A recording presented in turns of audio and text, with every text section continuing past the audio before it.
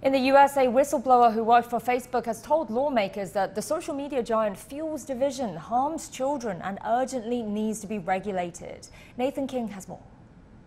It's not even the middle of the week here in Washington, but it's so far been a terrible week for Facebook and its related apps. We had that outage which cut off billions of users at the beginning of the week, and now testimony here on Capitol Hill from the whistleblower, Frances Howard. Now, she has appeared in the Wall Street Journal with her testimony, documents taken from the company that were widely available on 60 Minutes as well. And basically, she points a damning picture of the choices facing Facebook executives from Mark Zuckerberg on down.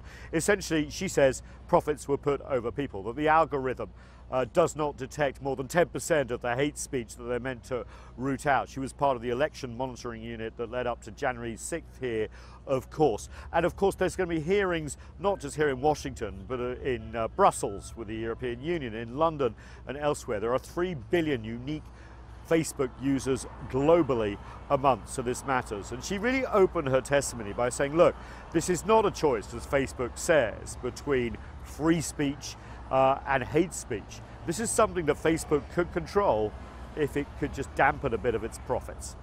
Facebook wants you to believe that the problems we're talking about are unsolvable. They want you to believe in false choices. They want you to believe that you must choose between a Facebook full of divisive and extreme content or losing one of the most important values our country was founded upon, free speech. I am here today to tell you that's not true. These problems are solvable.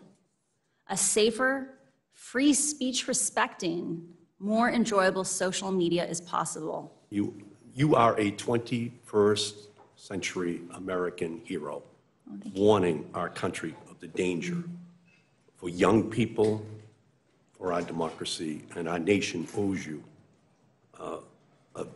just a huge debt of gratitude. Essentially, she said, the algorithm is key. It decides everything. Advertisements are unleashed on Facebook, largely with just a machine saying yes, very few people. That they have skipped over evidence, as shown in the Wall Street Journal, that 30% plus of teenage girls feel worse about their bodies after being on the app Instagram.